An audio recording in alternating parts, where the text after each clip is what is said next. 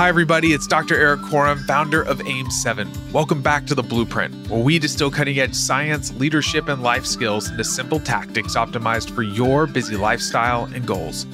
Can you boost mental clarity and physical performance through your breath?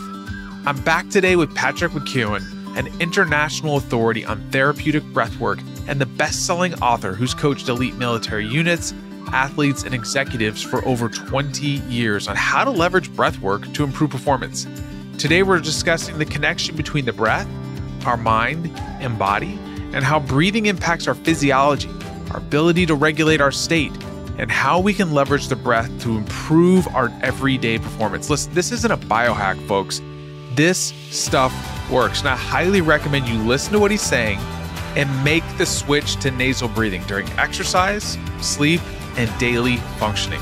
All right, let's get right to my conversation with Patr. So let's lean in and learn from the best. Can we talk about maybe breathing pattern for regulating your state of arousal? Totally. I'll give you an example. I work with snipers. These guys are highly trained individuals. They're sent into stressful situations.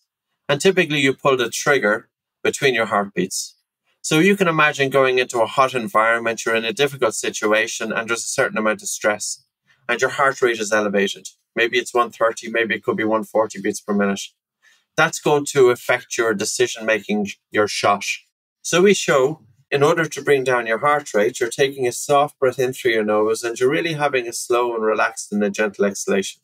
So by having the slow and relaxed and gentle exhalation, you stimulate the vagus nerve, which secretes acetylcholine, which is causing your heart rate to slow down. And just towards the bottom of the breath, you take the shot in between the heartbeats, because just towards the bottom of the breath, the time difference beat to beat is longer. And that's where you're looking to take the shot. And if you don't take the shot there, you're waiting until the next breath.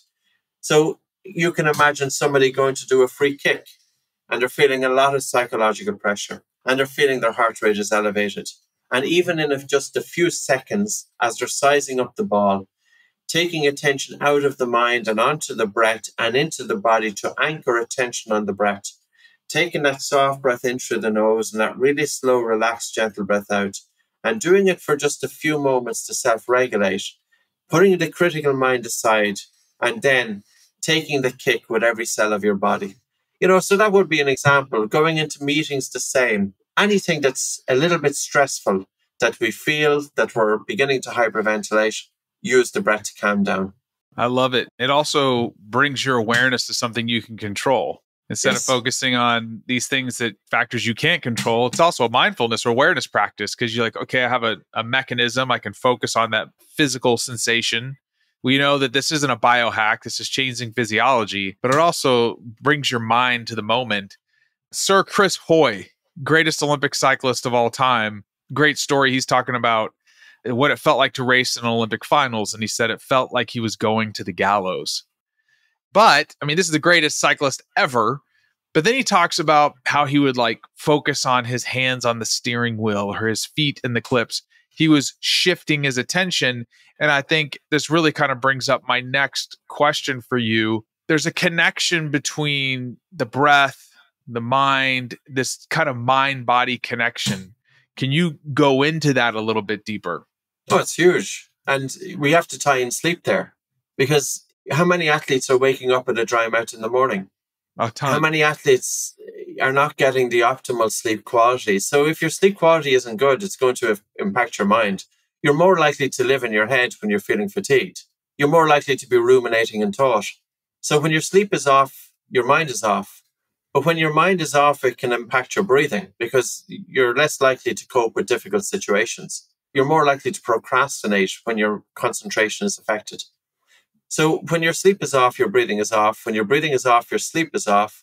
When your mind is off, your breathing is off. When your mind is off, your sleep is off. All three are interconnected. So the mind-body connection is not just about observation of the breath. That's one thing. Yes, focused attention. When you have your attention out of your mind and on the breath, it helps to develop your ability to hold your attention on one thing, which is very important. And you can then transfer that to other skills, such as if you're in a game or doing whatever you're doing, that you don't want your mind wandering. If the mind is wandering, it's game over. You need that focused attention. But it's more about the physiology of it. Because if you're breathing faster and harder and upper chest breathing, that in turn, your body is telling the brain that your body is under threat. And your brain wants you to get out of this situation, and it launches you into a fight or flight response. When you breathe light, or if you do physical exercise with your mouth closed, and carbon dioxide is increasing in the blood because it's not able to leave the body so quickly enough. And as carbon dioxide increases in the lungs and then in the blood, your blood circulation will increase, and you've got increased blood flow to the brain, but you've also got increased oxygen delivery to the brain, and this is having a calming effect on the central nervous system and the brain. There's a paradigm by a psychiatrist called Dr. Michael Binder, and he speaks about neuronal excitability. And none of this is new, but even back in 1924, it has been shown that increased neuronal excitability is a result of hyperventilation. And then there was a paper written back in 1988 by Somnium and Balestrino, and I wrote about the paper in the book Anxiety Free in 2010. And then I heard Dr. Andrew Huberman talking about the paper, and I said, I know that paper. And I went and I looked at the book, and the exact sentence that he spoke in his podcast on breathing was the exact sentence that I had in the book. And it said the brain, by controlling breathing, regulates its own excitability. That's more than observation of the breath. And when we think about people with panic disorder and anxiety, 75% of them have dysfunctional breathing. 75%. What does dysfunctional breathing mean? Your breathing is a little bit faster and harder and upper chest and or irregular and mouth breathing. Now, if you change your breathing patterns, you can help to physiologically bring the body and mind into a state of balance, to dampen the stress response, to increase the relaxation response. So we talk about light, slow, and deep. Light is about the biochemical dimension of breathing, improving your blood circulation and improving oxygen delivery to the brain. Slow is about helping to bring the body and mind into balance. Deep is about good recruitment of the diaphragm. So an easy way to remember it is LSD. And it's not just about having this during rest, but it's also about carrying it into physical exercise, especially during the low to moderate intensity exercise. The stuff that you're able to cope with nasal breathing. The benefits of the nose to the mouth, there is no comparison. The mouth has very few functions when it comes to the breath, other than it's a hole. So think of your mouth as a hole where air can go straight down your throat into your lungs. But other than that, your mouth is done zilch with your breathing. Zilch. Your nose does everything. And an American ENT back in the 70s, Dr. Morris Cottle, he said that the human nose was responsible for 30 functions in the human body. And this is back in the 1970s.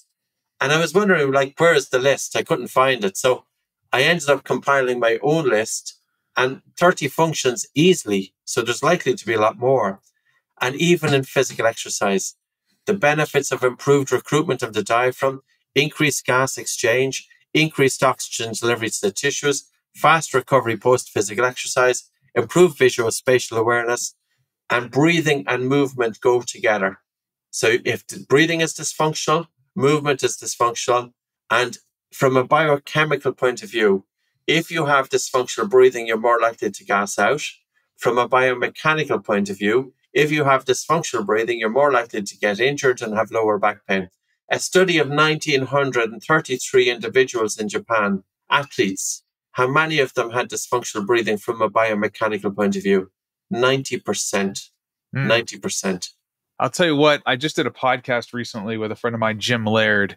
If you don't know Jim, you should connect with him. And we were talking about, so when I was in human performance for almost 2 decades, we would tell our athletes, stand up tall, don't show any sign of weakness. And now we're like, we know that bending over, like Michael Jordan, right? He had it right. He would hands on knees. That nobody ever taught me how to breathe. And it's kind of like how insane it is that nobody ever trained my eyes. When I was working with Nike, I met Dr. Alan Ryko, who basically built the whole entire Nike Vision Lab. If those two things aren't right, nothing's right. If you can't breathe, you're dead. And we would focus on the macro muscles, which are important, sometimes ignoring the nervous system, which drives the muscles. And here you're saying, which is true, that the breath drives the nervous system excitability. Because if you're hypoxic, your nervous system's saying, hey, we got a problem here. And so it all makes sense. And I'm so glad that when we talked earlier, talking about, the people in the robes and the beads, and oftentimes people that are kind of out there are the first ones to grasp onto an idea because they've experimented with so many things, right? But I'm so thankful for people like you that have done the hard research and that have packaged it. Can you talk about your app for a second? It's amazing. It's free. I think everybody should download. I'm downloading it when it's done, when this podcast is over. Yeah, like my quest was always been about driving awareness. And awareness was slow for many, many years. And then since 2018, it's really taken off. So part of it, that was, there's only one of me, even though we have a lot of instructors. But how can we put all of the exercise into an app? So we put 100 different exercise sequences into the app. And we also have about 30 different sequences or individual properties. So for example, somebody with panic disorder with dysfunctional breathing, somebody with anxiety, somebody who's doing it for athletic performance, somebody with sleep apnea, snoring, blood pressure, high blood pressure, etc. You put in your details and that will give you a specific exercise to do in the morning, afternoon and evening. And it changes it. And it's designed to develop habits. So the whole app was, to be honest with you, part of it was I give corporate talks and I'm giving talks to different individuals. I talked about the stuff, but then after I left, I was thinking, well, is that it? So now I can talk about it and then they can download a free app. Everything in it is free. There's no subscription. And then they can follow what I'm talking about in the app. So that was the idea. That is awesome. And you said something as somebody that builds technology, that's what I do now. You eventually get limited by hours. If you're the only one that can deliver the message, and now you have a tool which can reach many more people. And I think that's awfully generous of you. I'm going to download the app. We'll put a link in the show notes. But what are you excited about now? What are you cooking up? Is there something new you're working on? Or are you still just focusing on the breath and sharing that? Because there's a lot of people that need to learn about it. Yeah. Breathing is one of those things. Like the more you're in it, the more you realize what you don't know. And there's always new stuff coming out in it. So I've just written a book, Breathing for Yoga, which is really interesting. It's 190,000 words. It's about 520 pages, 800 references. And I looked at, because breathing is taught in yoga for hundreds and thousands of years. But breathing in yoga was light breathing up until 1880. And in 1880, there was a movement called the hygienic movement in Europe. And people were dying with tuberculosis. And an idea took hold that in order to prevent germs from spreading throughout the body, you had to take these full, big breaths. You hear yourself breathing. You're breathing more air than what you need. And this idea then traveled from Europe to India. And it actually changed yoga breathing in India. So breathing in yoga changed from being subtle and light and conservation of the breath and tolerance to carbon dioxide to the opposite. And now we want to bring it full circle. So I understand there's some yoga instructors get this, but there's many who don't. We went in on YouTube, just as an example.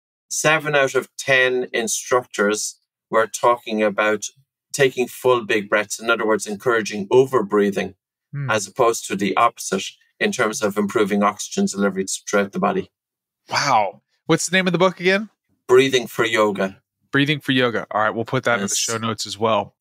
Well, Patrick, thank you so much for your time. I hate to say fan, because in the world of science, fan, whatever, but your book is phenomenal. People should buy the book, put the practices, and get the app, and then put these things into practice. Like, I used to mouth breathe. When I started reading your book, I made a conscious effort to switch to nasal breathing, and it has made a tremendous impact on me. And so I have you to thank for that. And thank you for coming on the Blueprint today. You're absolutely welcome. Thanks so much, Eric. It's been brilliant.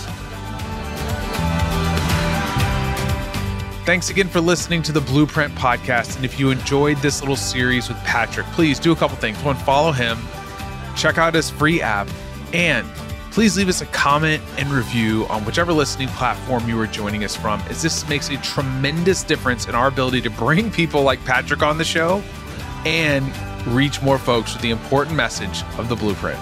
Thanks again for listening, and I'll catch you on the next episode.